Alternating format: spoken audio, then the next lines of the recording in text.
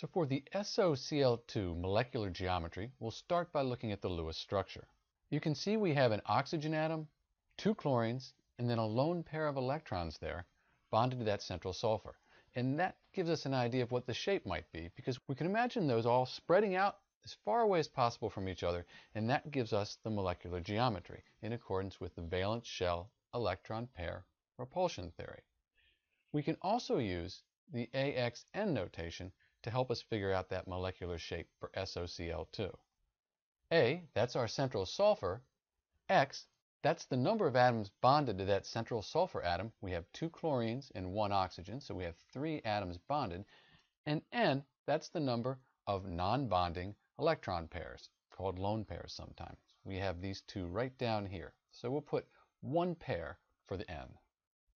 We could have memorized that AX3N is Trigonal Pyramidal, sometimes called Trigonal Pyramidal, or we can look it up in a table if we have one available to us.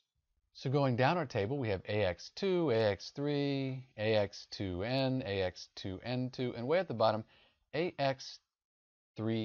That's what we're looking for, and that is Trigonal Pyramidal, and we can see the bond angle 109.5. Let's see what that looks like in 3 dimensions.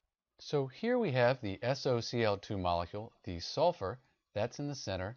Then we have the oxygen here, and then these are the chlorine atoms.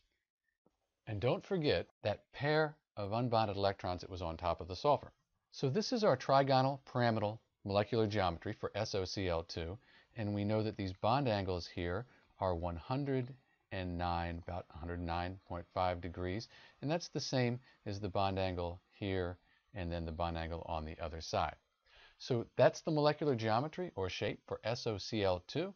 It is Trigonal Pyramidal. This is Dr. B, and thanks for watching.